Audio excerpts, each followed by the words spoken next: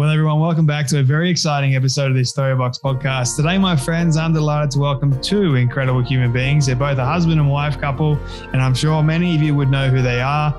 Dwyer Hansen and Mark Victor Hansen. Now, for those of you that don't know for some reason who these incredible people are, you're about to get to know more about them, but I'll speak to who Crystal is for a moment, then I'll go into Mark as well. But Crystal is an international speaker, researcher, corporate consultant, author, entrepreneur, the whole works. Her expertise is in the field of human potential, which I absolutely love as well through her years spent as a transformational life coach, if I can say it correctly, and wellness nutrition expert. She has seen people experience profound and lasting transformation in relationships, career, health, and wellness by tapping into their own inner resources, which I'm very interested in. She has also co-written a book with her husband, Mark, which we will talk about today, called Ask. He's holding it up for people that are watching the video. The Bridge from Your Dreams to Your Destiny. It's a very interesting title indeed, and I cannot wait to get into it.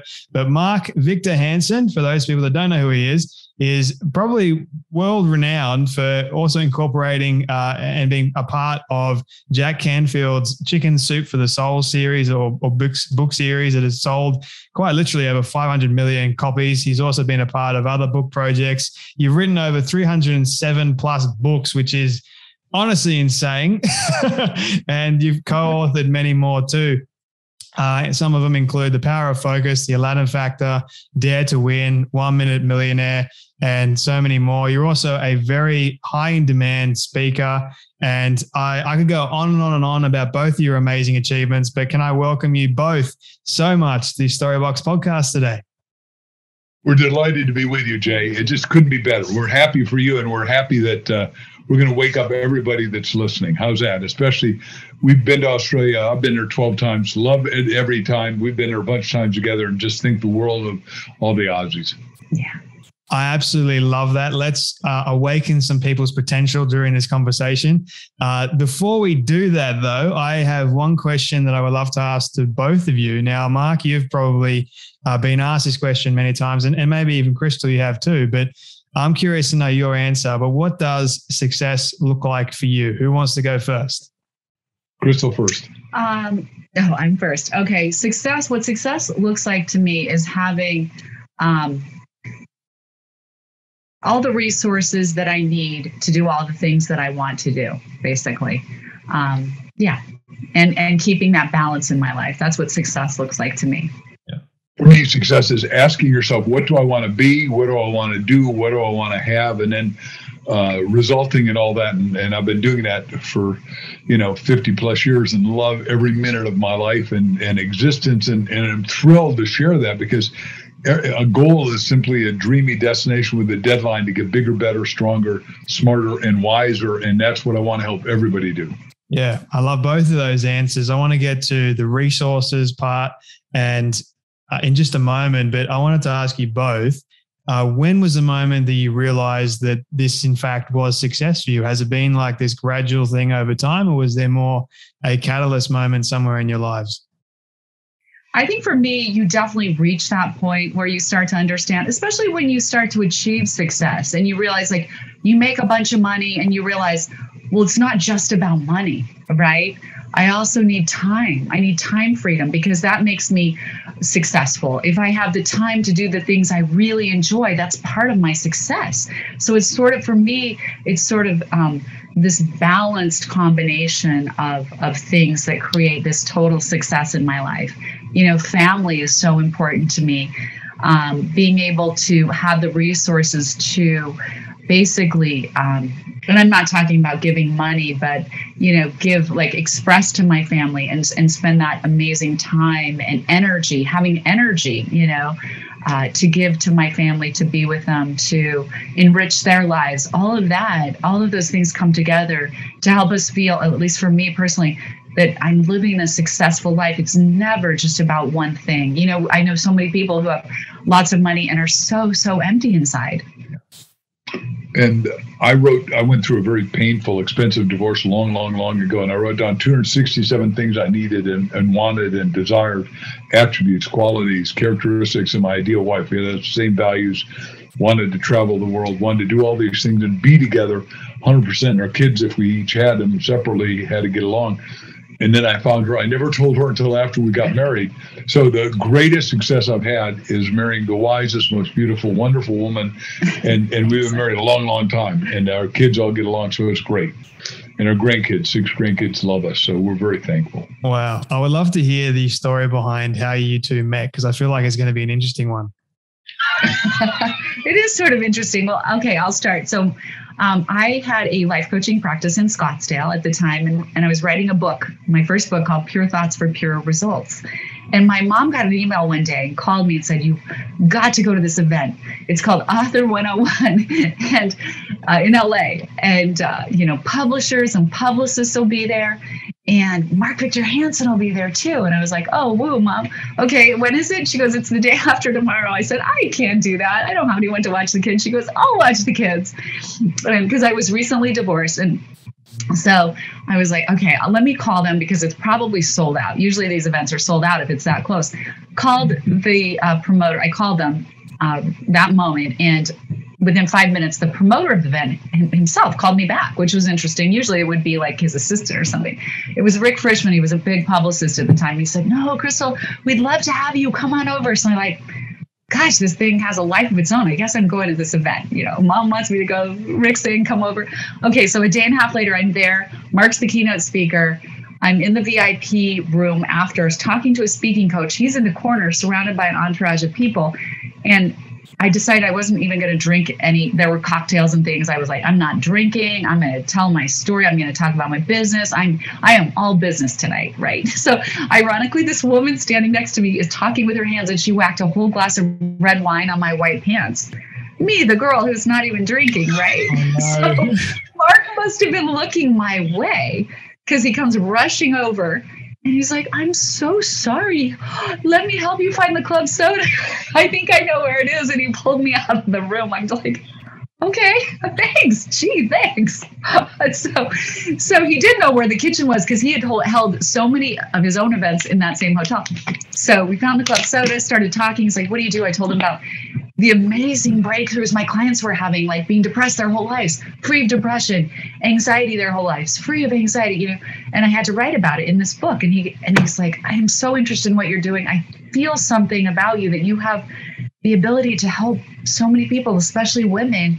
But I'm starving. You want to go to dinner?" And I said, "Sure, but let me go change my pants first." It was funny because I ran upstairs and called my mom. I was like, "I have to be quick, Mom. How are the kids?" And she said, "They're great." And I said, "You won't believe this. I'm going to dinner with Mark Victor Hansen." And she goes, "I knew it." She was like, I was like, "You did?" Oh, moms are funny that way. They're kind of intuitive, I think. They know, don't they? They know. They know before you do. Kind of crazy. I invited her out to dinner and I said, "But we got to go off property. There's 1,000 people here and they all want 2 minutes of my time and I'm not going to get to talk to you." And I convinced her to do that. So we're in Hollywood and we go to the top restaurant that I knew, and there's like 50 people outside at 9:30 at night, and they go, "Oh, this isn't good. And $100 bill won't get me in, so what's going to work?" So we just boldly walk up to the guy who's a gatekeeper, and he looks at her. And for those of you listening and not getting to see it, pulchritudinous beauty just emanates out of every pore of my wife's being and soul. And the guy goes, "Okay, I give up. Who is she?"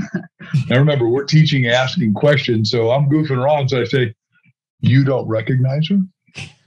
Now the guy's mind goes on steroids. He's gone through People magazine, Vanity Fair, In Style, every magazine we got in America.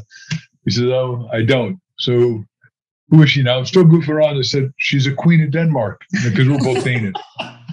He says, "No, she's not." And all of a sudden he goes, "Oh my gosh, she is. Who are you?" I said, back to questions. And I'm goofing, but I said, "Who travels with the queen, the king?" "Oh, hold on a second. I got you a table."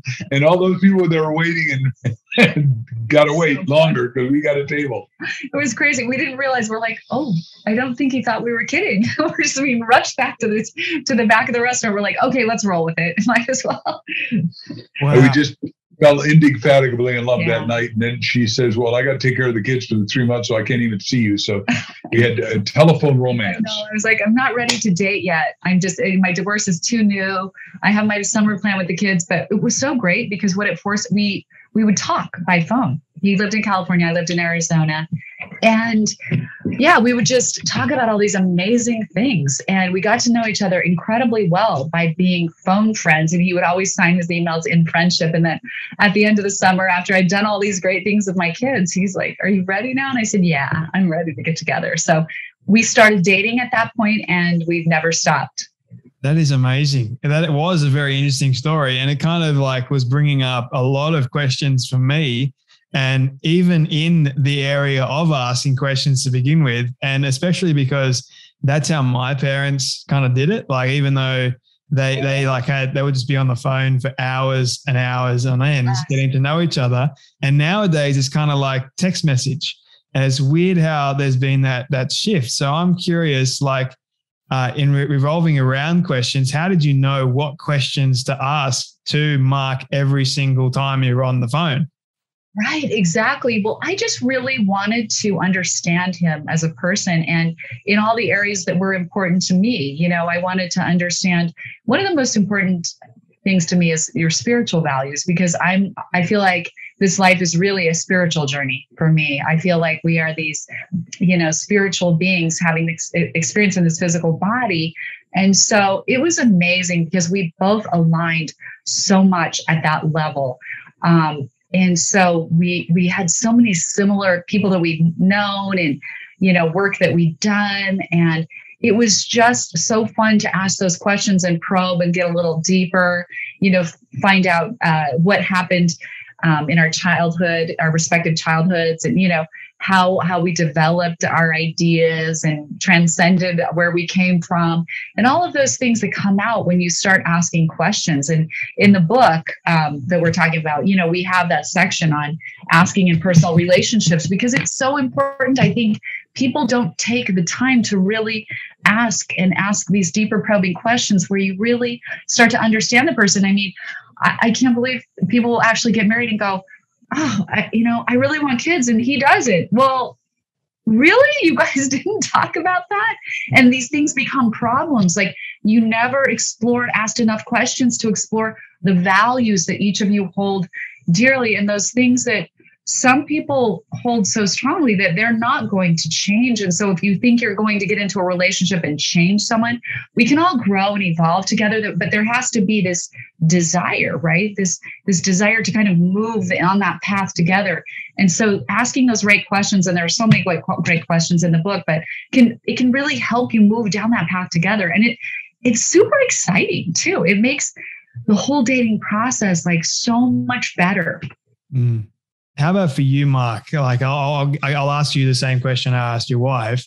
How did you know what questions to ask Krista when you're on the phone to her?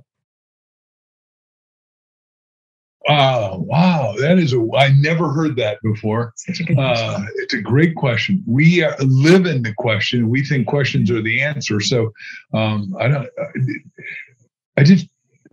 starting with, will you go with me to lunch, and then or dinner it was, yeah. And then, can I ask you about you? And whatever she said, I was indefatigably in love. I was smitten, to use a good English term. And it happened so fast that I couldn't stop asking her questions. And we even have a romantic story about our nephew and niece who, they're both super bright, and they started a relationship with asking questions. But we lived in the question for 3 months about everything. And I said, well, what do you want to do here? What do you like this? And I was finding out that she was everything that I was hoping for. And then we discovered that both of us take too many vitamins and herbs and medicaments every day, because we my goal is to live to be 127th officer in Rome, and she was taking the same amount. And I thought, wow, that is great. And she knew, like you did in the introduction, she knows nutrition, what you got to do to stay sublimely healthy, because you only got one shot through. This isn't a dress rehearsal. So we're asking about, what would it be like if we were indefatigably in love? And we just kept letting it evolve. And it was amazing. That's a great question I never heard before. Yeah. Were you ever afraid to ask a question? Of each other? Of each other? Yeah. Did you ever think it was too personal to ask? And when did you know it was the right time to ask it? I think that's a really great thing, that the feeling Mark and I each had together, I think I can speak for both of us on this, is we're very comfortable with each other. Very comfortable. Just we felt like there was just a harmony between us and that we could really ask anything, talk about anything from the beginning, right? I mean, I remember that first conversation at the restaurant. I felt like I was talking to a person I'd known for many, many years. Like it was really crazy. And I'd written down 267 things that I said I needed my ideal wife. And, and I was asking her all those kind of questions about what are your values? What are your beliefs? What are your desires? Where do you want to go?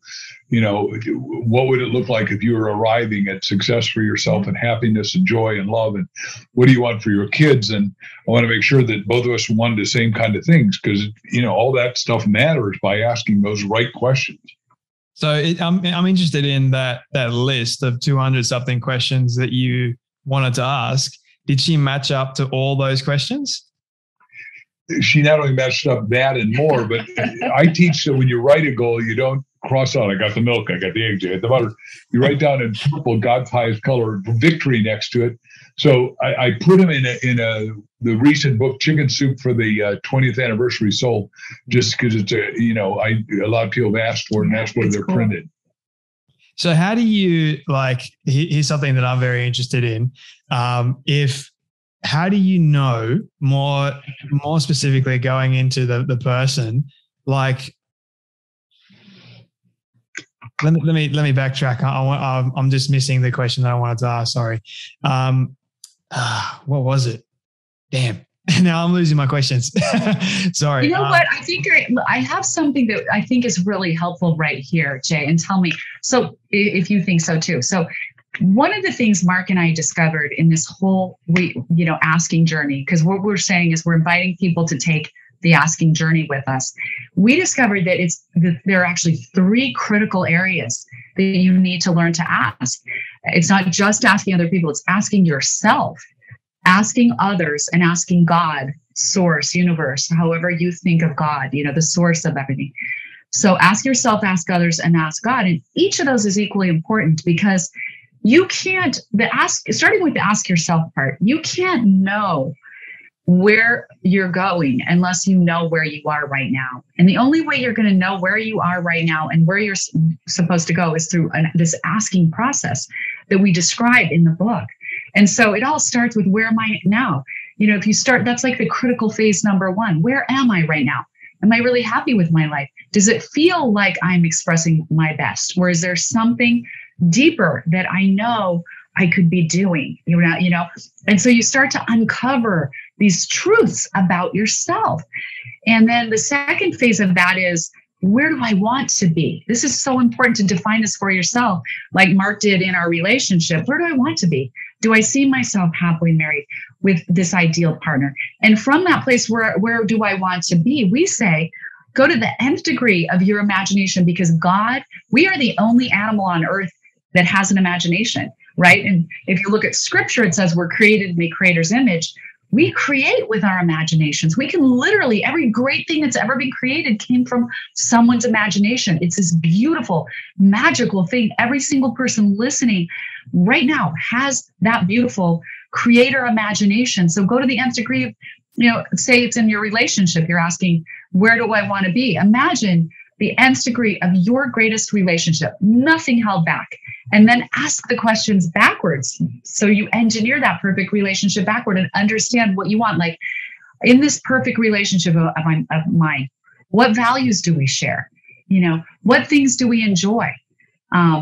Do we do adventures together? What are those adventures? And in this way, you start sculpting your perfect relationship. And as you become galvanized in that, you literally, by asking those right questions, become the magnet, because that's part of the process. You need to become a magnet before you can magnetize that person you want to be with, right? And the only way you can get clear to become that magnet is by going through the asking process. And then the final phase of that asking yourself is, what specific action steps do I need to take? Because once you define where you are now, where you want to be, you're going to have to take some action in this world. We're in this physical thing. When ideas will start to come to you, and solutions and plans. So start to write them down. Take action on that. Write down the things that are coming to you. Pick up the phone, call someone, look up that thing you thought of. Take the next step of action, and the next step, and the next step. And pretty soon you'll start seeing yourself moving down that journey to your destiny, from the dreams in your heart to your destiny, which is the subtitle of our book. And it truly is an incredible experience. I appreciate you sharing that. And one of the questions that I was going to ask you that I had a brain fart before was revolving around the timing of asking a particular question. Is there such a thing as a good time to ask a particular question, or should you just ask it?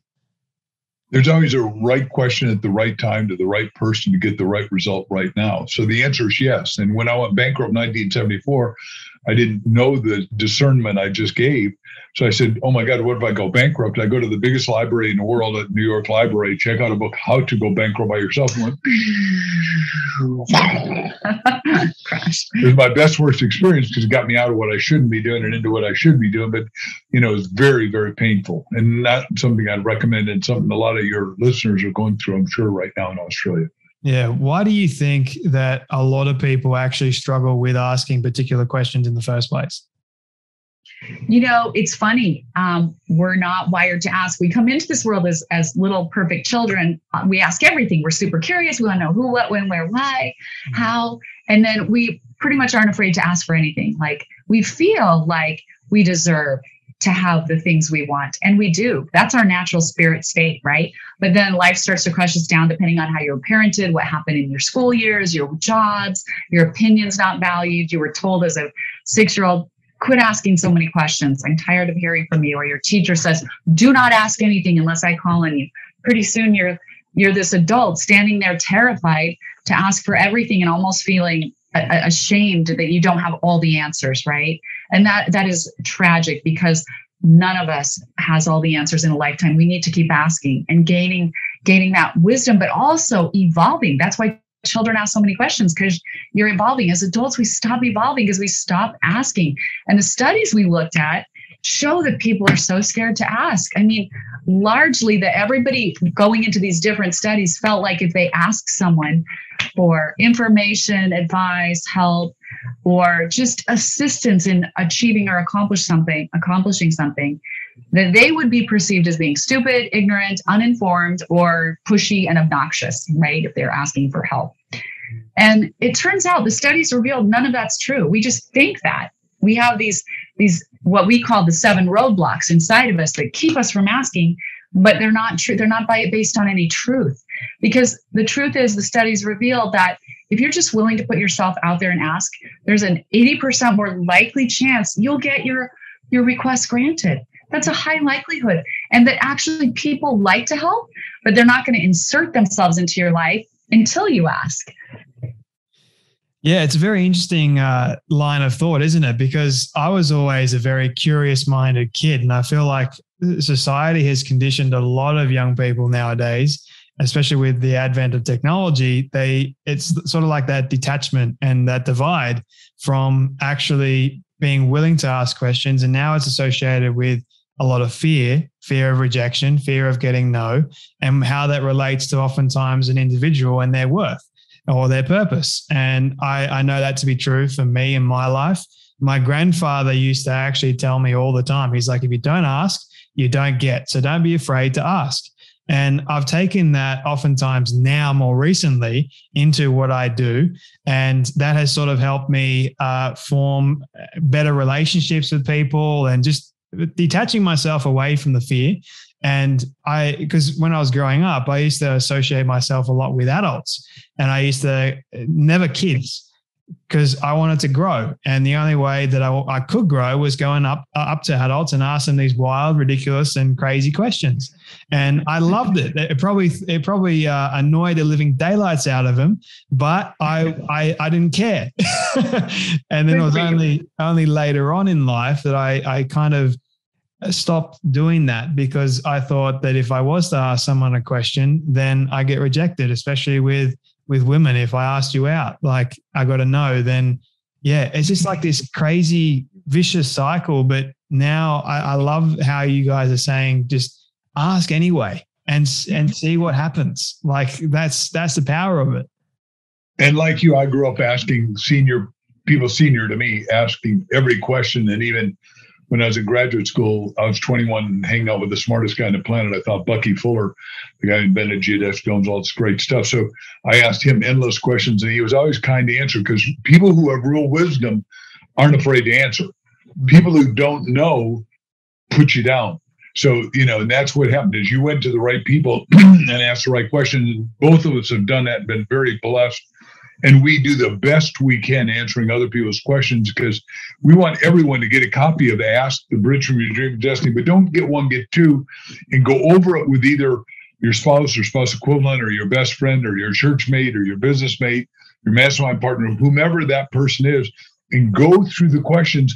And not only ask each other the questions, but be safe enough to either write them down or dictate the answers, transcribe them longhand, whatever you have to do. Because what happens is that if you keep it and looking at it, and what we're saying is create an ask journal, you'll illuminate. Now, I've got over 50 years of ask journals in my office. And so I go back and I can look at exactly what I was thinking, feeling, doing, because it's your thinking and feeling that determine your future, because you're here to create a great future. You're here to create, contribute, and be charitable.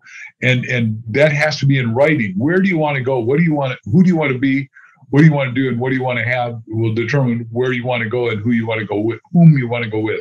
Yeah. Is there a series of powerful questions that one person should be asking themselves to bridge that gap between just a dream and make it a reality? Yeah, definitely. We talk about a lot of those in the book, and there are self-intervention questions, holding up the mirror questions, all these questions. And Mark and I, we're actually because people are asking for more. They're like, "Are you guys going to do a book club or a webinar?" So we're putting that together now. It's a free webinar. It's you can go to Ask the Book Club after you buy the book. Go to askthebookclub.com. But yeah, because we want to go deeper. I mean, there's so many layers to this, and the book is such a great guide. People have said this is like a course, but they want to elaborate on it. But it's not like a boring course. It's like, I mean, if I do say it, it's got amazing stories that help you understand how these questions at the right time in the right way made all the difference. Pivot your destiny. Reveal to you what was hidden, because there is nothing in this world, no mechanism in this world that can reveal to you what is hidden like asking. It is the thing, right? So the time you spend understanding this is life-changing. It really, really is. It will light your life up. And you cannot believe the letters we're getting of people just going, wow, my whole life has come back. Because we all tend to get a little stuck sometimes, and especially we've been through a lot the last year and a half. You guys, a little more than us, I think, a little more dramatic and traumatic. But we tend to look at our environment and take our cues from our outside environment and start to get stuck in fear and worry. And it's so important not to do that, right? We need just to go into that internal space inside and ask the right questions that'll keep us moving in the right direction. And so this book guides you to do that. And these things will be revealed. So you'll go, you know what? My life isn't over. It's just beginning. I just need to keep going. All this is going to pass. And life is really, really good. And the only way we connect with other people in a real way is through asking. It is amazing what it does in relationships. You were talking about, wanting, in the dating world. One of the best ways is not even to ask someone out for a date, but just start asking them a question about themselves. People feel, so in the studies that were done specifically on dating, they found that the people who asked the better questions, more questions and better questions, were the ones who got the second date. Because the reality is, a lot of people go in and they're like, oh, I need to sell myself. I'm this, I'm that, I've done this, I've done that, even in business or in dating. And really, we need to back it up a minute and go, how about if I get to know this person? Because the only way we're going to have any relationship at all, whether it's a dating relationship or a business relationship, is if we create a bond with each other. And the only way you'll ever create a bond with someone is through questions, through asking questions, so that you can understand them. They can reveal the answers to you. You can take those answers back and even do deeper probing questions so you get to know them deeper and deeper. And when that happens, something magical happens between two people. You start to go, wow, we share this thing.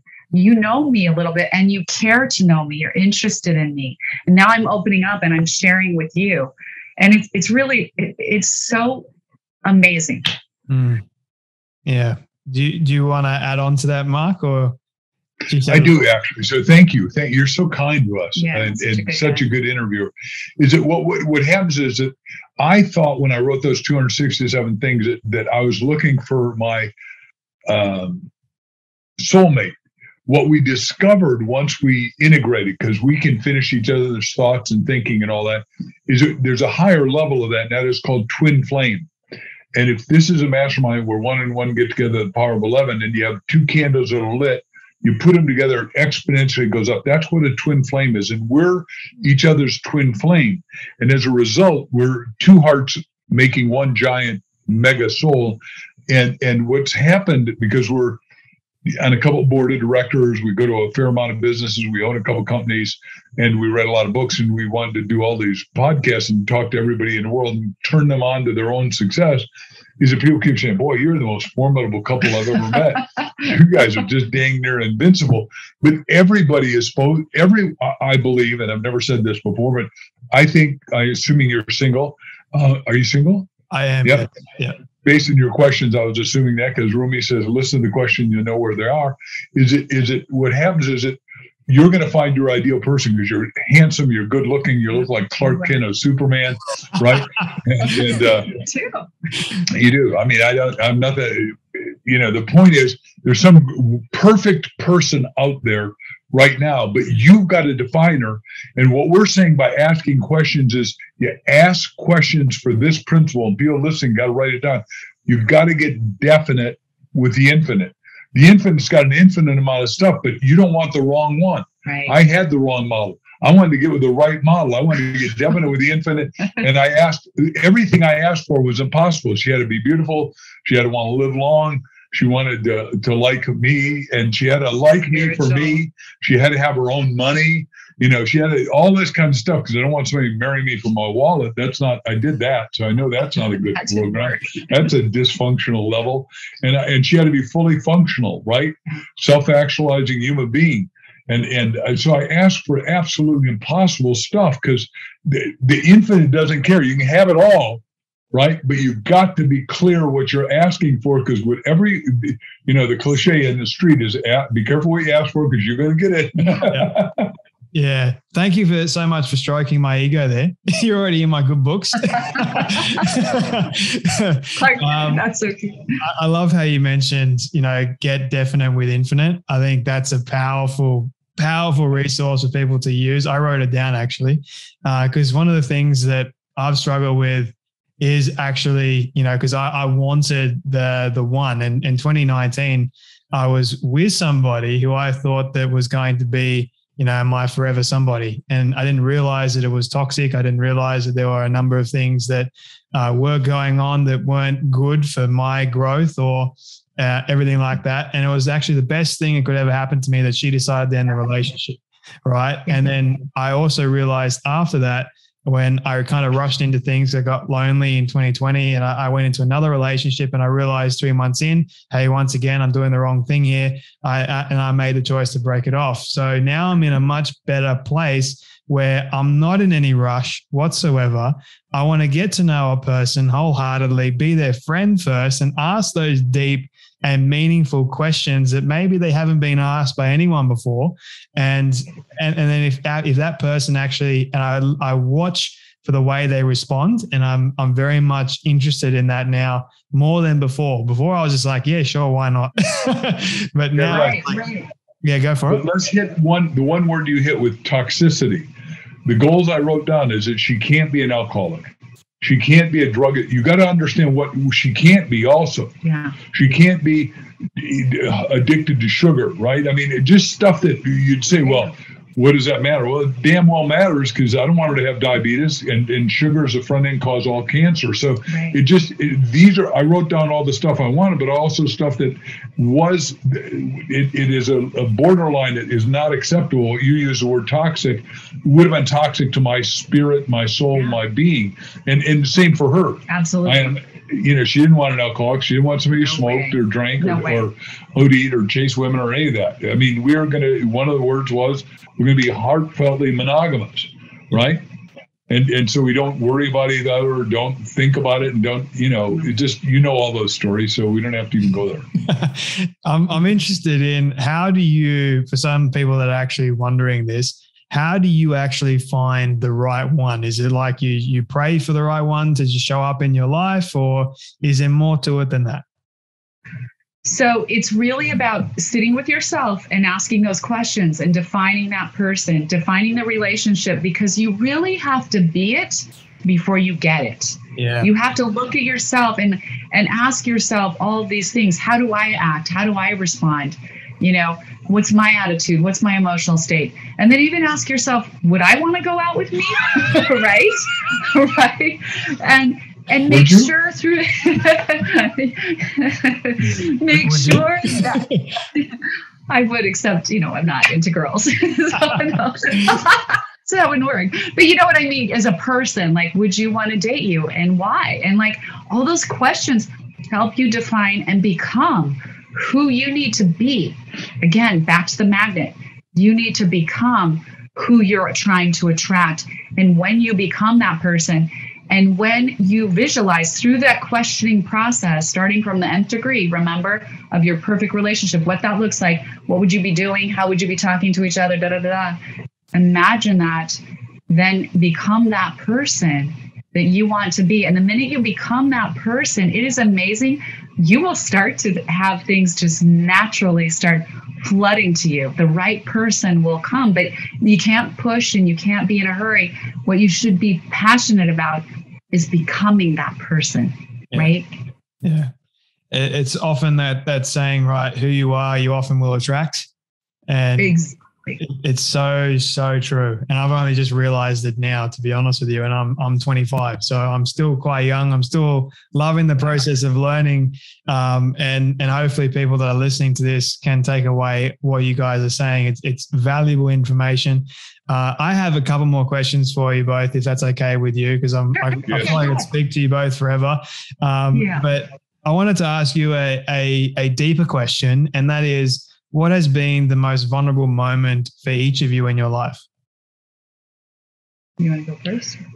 I think going bankrupt was really a stretch for me, because I thought I was a failure, and I thought my self-worth and net worth were the same. And there's so many people struggling so painfully and hang on by their fingernails right now in Australia, which my heart goes out and soul goes out to each and every one of you, because the government has no right to shut down freedoms, because like we said, you got to have time freedom, money freedom, relationship freedom, purposeful freedom, doing your creative stuff. And it is a government imposed mandate, and that's a tragedy. So the point is, you need to write yourself out of that and say, where will I go when this freedom breaks? Because freedom will resurrect itself. How's that? There's a good, interesting term. And see what it is we can do and be and have. Love that. How about for you, Chris? For me, I honestly, the most vulnerable time in my entire life was when I was very young. I was one of those kids that found high school to be easy and kind of unchallenging. So I graduated myself at age 16. I accelerated my curriculum, married my boyfriend who was 5 years older. Turned out to be not a great life plan, because 2.5 years later, I'm in a new city with no family and friends, divorced, baby on my hip, no idea how I'm going to support myself.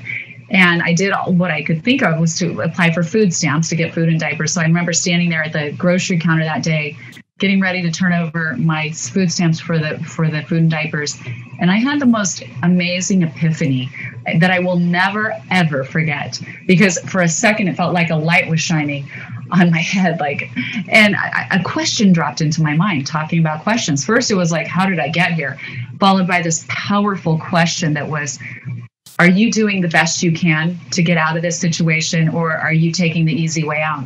And it was honestly in that moment, it was that moment of truth. I felt, kind of like busted. Like I knew I wasn't doing the best I could. And I didn't even know what that was. I was so young that I just knew this wasn't me. There's something bigger inside of me. And I just, in that minute, that split second, I had this pivot mentally and emotionally. I was like, as I was turning over those food stamps, I'm like, this will not be my future. I didn't say that out loud, but I was like really kind of panned them over in a really fierce way. And I went home and it's in my little apartment where I was getting eviction notices every month. And I'm like, I didn't have the answers, but I knew I had questions. And I just started asking, like, who would hire me? What could I do to earn money tomorrow? And the second I started asking, I remembered hearing on the radio these temporary service companies. One, it was Kelly Services. And I called them up. I was like, how do I apply? They had me fill out the paperwork. They start sending you jobs every day. You can say yes or no. Suddenly I'm working, filling in at lawyers' offices, attorneys' offices, and doing all kinds of stuff. And, working at conventions, doing sales and things like that. And, setting up booths at malls and this sort of thing. And I started learning so much about life and myself. And I actually became fascinated. I really learned that I loved sales and I loved small business. I was so fascinated with the idea that you could just be a person and decide, I'm going to start a business and I'm just going to put some money together and put my idea out there. I think that was so amazing to me. So I decided to put myself through real estate school. I'd made enough money. And then at the same time, someone approached me and said, you should do some modeling. So, I walked in and asked this talent agents to sign me. And after like stumbling down the runway and like reading some lines, a script, they signed me. And a year and a half later, fast forward a little more than that, I'm now working as a licensed realtor for the top home builder in our valley. I became the #1 realtor. And I had done some television commercials for the talent agency and they went national. So I was getting these huge royalties. And I did so enough money in royalties that my baby and my son and I had like the best insurance benefits possible at the time. Because I had to join Screen Actors Guild when I made enough money with the royalties. So it was just a magical time because I thought, what just happened there? I would sit there and think about it like I was going like this, and just that question made me pivot. Are you doing the best you can? Or are you taking the easy way out? And I think a question like that, if you answer it courageously and honestly to yourself, those questions to yourself can be so powerful, so life-changing, and it certainly was for me. I can relate to both of your stories. And I was actually broke in 2019. I decided to leave my real estate job that I was getting pretty good at. And I turned down a number of high-paying jobs to do this and to go and work for disabled people as a casual.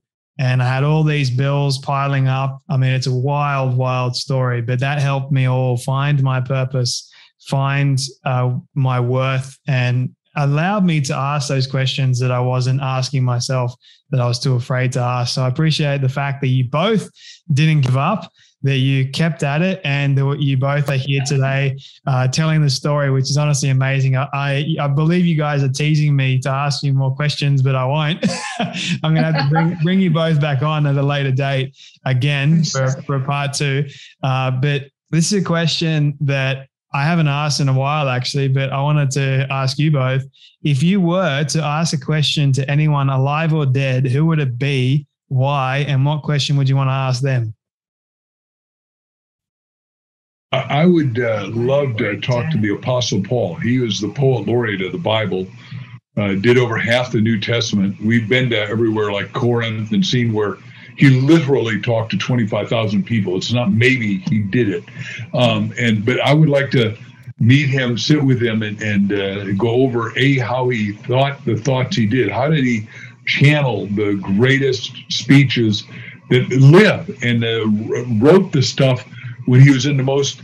I've been in Rome, where he was in the prison that you walk down and you go, this is a grovel. And somehow somebody brought him paper and a pen, and he wrote these amazing things like 1st and 2nd Corinthians. And you go, oh man, how did that boy do that? Yeah. How about for you, Crystal? So for me, I know this is going to sound kind of slower, but Jesus, like, how did you do those miracles? And how did you stay fearless, absolutely fearless in the face of the work, and just, it would be so amazing to be able to ask so many questions, Yeah, for me, those would be the two people that I want to ask as well. And it's just an amazing phenomenon how Jesus in particular has basically touched the hearts and lives of billions of people across the world. He didn't have social media. He didn't have anything like that. But yet his message just carried. And there'd be so many questions that I want to ask Jesus in particular. And same with the Apostle Paul, but even I want to ask Moses too. Like, what were you thinking at the burning bush? Right. Moses would be fascinating, right? I mean, why did you get stuck in the desert for so long wandering around? You knew cartography. You're a third degree Mason. You're the best trained guy the Pharaoh had. You're the Pharaoh's kid. Exactly. Like, why?